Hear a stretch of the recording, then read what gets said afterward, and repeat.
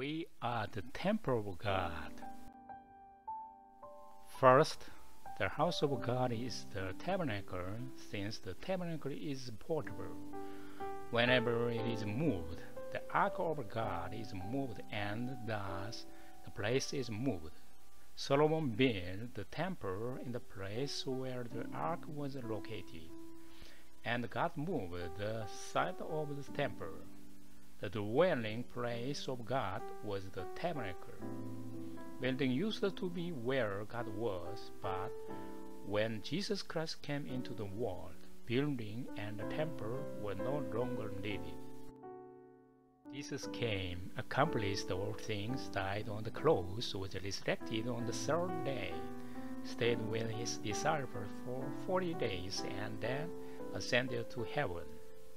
After Jesus ascended into heaven, the Holy Spirit came. The Holy Spirit came into the heart of those who believed in Jesus Christ. Those who believe have become the temple of God. God is in the kingdom of God, and God gave the name of the temple, but Jesus Christ came, he went back to the kingdom of God, and the Holy Spirit came. What does this mean? In 2 Corinthians chapter 5, verse 1, it is said that when the house of the tent of the flesh is destroyed, the body disappears and the spirit remains, and the spirit enters the dwelling place of God. We can see that Jesus was resurrected and had a changed body, not a human body. The saint put on the dwelling place that comes from heaven like Jesus. Those who put on the dwelling place of God become one with God. The Apostle Paul tells the saint, the Holy Spirit has sealed them. The word sealed is that belong to God. Making a seal is a promise to become one with God. The saint will become the temple. Because it has been stamped, it is in the state of having a physical body, but it becomes the temple of God. God's promise cannot be changed.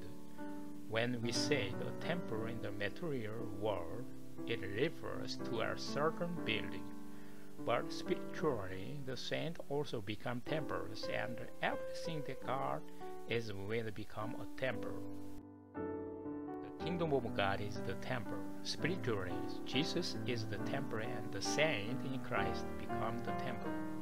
When people who believe in Jesus receive the new life in Christ and become spiritual body, all of them become temples. Essentially, the temple is one with God in Christ. The kingdom of God and the material world were cut off. God is not in this world because there is no light of God. So, humans do not know about the kingdom of God. Human beings apart from God cannot hear or know about the kingdom of God. God showed salvation in a broken relationship that was the temple.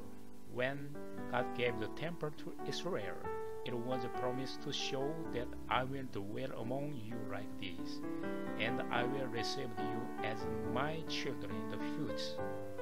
God will give them a temple, and I will bring you back to being one with me, and the fulfillment of that promise is Jesus Christ. Next time, I will explain those who have already entered into rest.